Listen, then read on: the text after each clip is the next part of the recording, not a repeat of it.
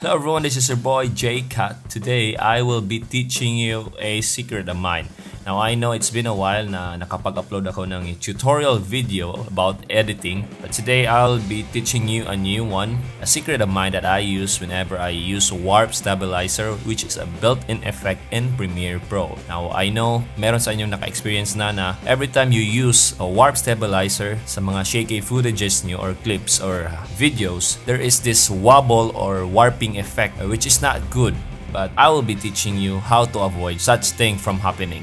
I have my footage right here in Premiere Pro. This is a proposal that I shot and edited last year. As you can see, tracking shot siya. The camera is a little bit shaky and at the same time, the couple is walking.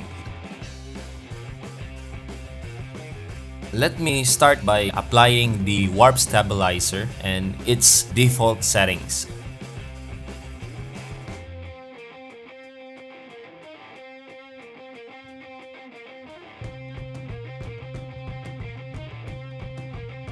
As you can see right now, after having the effect, there's some sort of warping that is happening. Right? Medyo nakakahilo siya. Instead of making the clip stable, parang nagwa-warp siya. There's warping and there is wobble effect. In this case, we will try to minimize it by changing settings in the warp stabilizer effect. Unfortunately, in this case, even if I change the settings, still, meron pa ring wobble effect. So in this particular situation, yung ituturo ko sa inyo is the masking of this moving couple or subjects. Basic na basic lang po siya actually. And at the same time, magki-keyframe na rin tayo. This is how you do it. Just click on this opacity part right here, the effects control panel. You can see three options. You have the circle, the square, and the garbage mask. So I will choose the garbage mask and then I will be masking out this couple.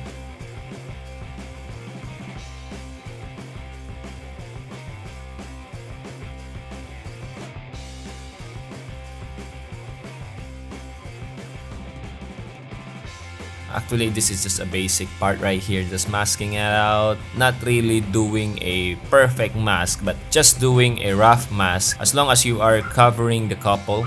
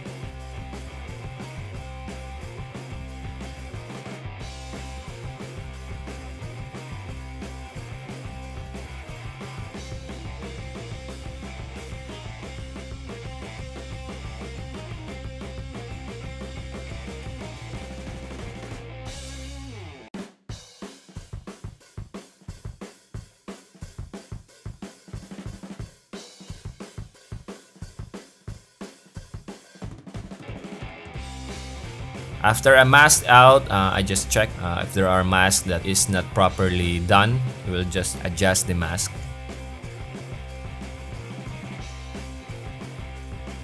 Now after masking it out, nest the clip. Then after nesting it out, then you have to apply the warp stabilizer.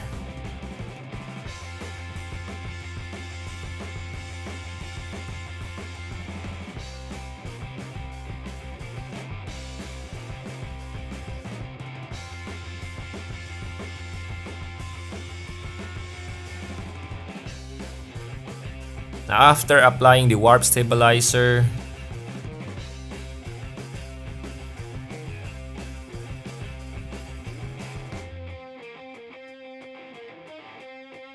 here is the result. Now you can also tweak the settings, but I am just sticking with the default one. So far the result is decent enough and it's better than the first one, which is the wobbly or the warping one.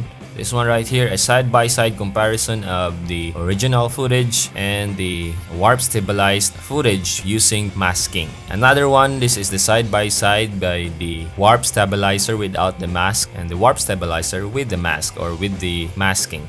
So I guess that would be all for this tutorial. If you find this video helpful, please do not forget to subscribe. And that would be all. Bye-bye.